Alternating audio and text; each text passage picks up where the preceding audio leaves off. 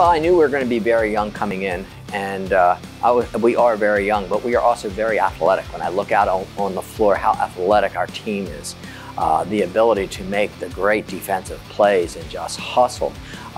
We have 7 freshmen out of 16. I know that's a lot, but they are high-level players. They have come in and I feel like are not going to skip a beat. You know, they're going to go through the little freshman ups and downs, but by the time October rolls around, I really feel like they're going to be ready.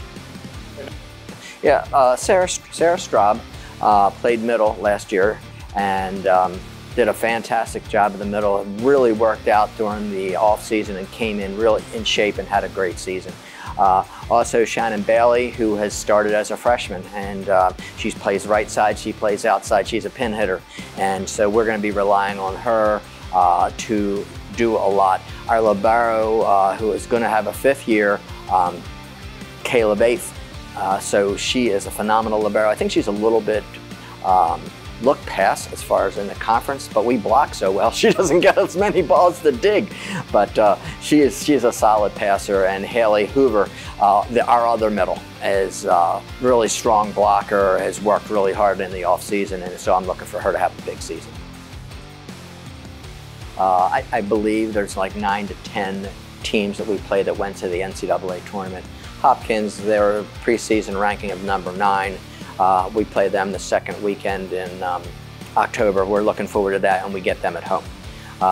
Also, the following weekend we play Scranton and we play Washington and Lee, 2 other teams that went to the NCAA tournament and are really, really strong programs. And then Rowan is there the weekend before. They had their best season ever last year. They went to the NCAA tournament. Cabrini, coming up, they went to the NCAA tournament as well. They won their conference.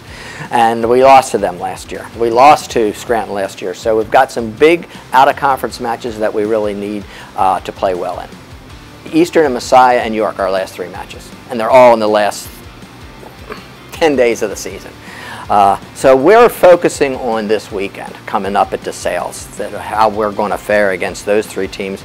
I think last year we played at Haverford and we beat Haverford, who ended up going to the NCAA tournament. I think that helped us get a large bid. So every single game is so important to us, and putting our best foot forward.